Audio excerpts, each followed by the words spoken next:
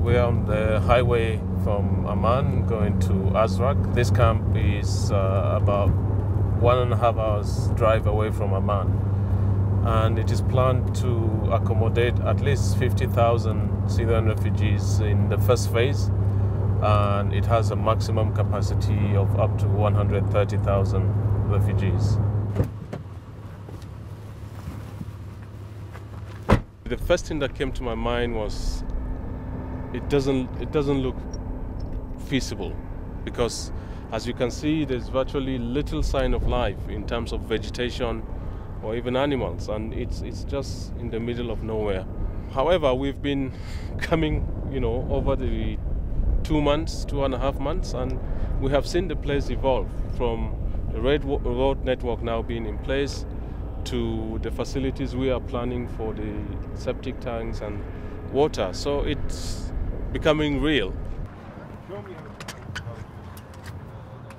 The site planners and all the people involved agreed that they will limit the number of settlement tents within an area to make it more homely. So we've agreed on 6 tents per extended family compound, and in each of those family compounds there will be 2 latrine units. Last, we've got the septic tanks that have arrived from Amman, and the crane is lifting them off the truck now, and they will go into the latrine pit. Really, this is a moment we've been waiting for, and we are just, excited about it, and we're very hopeful that it fits well and it serves the purpose for which we have wanted it to.